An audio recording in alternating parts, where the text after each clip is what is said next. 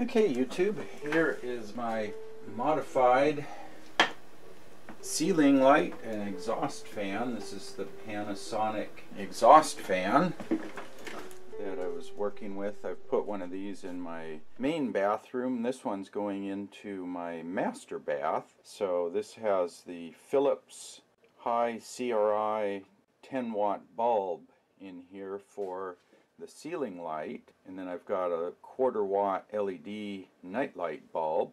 And let me show you how I'm going to automate this light.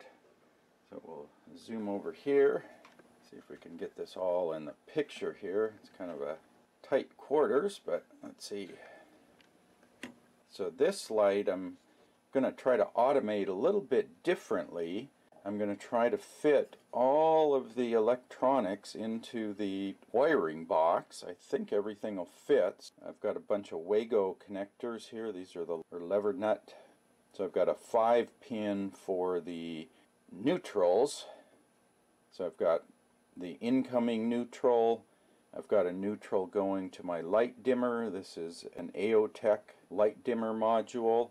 I've got a neutral going to this Monoprice dual relay module, and then there's a neutral that goes to the lights and a neutral that goes to the fan. Technically this dimmer is supposed to have a neutral for the load, and it turns out I measured the continuity here. The line and load neutral connections are tied together, so you really only need the single neutral connection for that. So this lever nut here has the hot connections.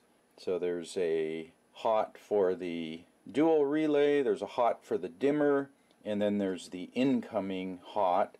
What that lets me do, that's really a neat thing with Z-Wave, I've got one plug to connect up this ceiling light and exhaust fan. So I plug in one plug into one outlet, and I can control the ceiling light, I can control the night light, and I can control the exhaust fan, all with one single plug and one single power cord.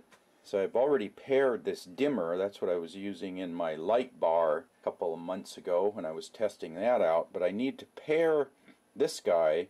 Now I haven't hooked up any of the switches here. This is the Monoprice dual relay module. I don't have the switches connected because I don't have any switches to connect. So the idea is I'm going to have a Z-Wave switch on the wall in the bathroom, and it's going to talk over RF to this receiver here. Here's the antenna, and then this other module, the dimmer, also has an antenna.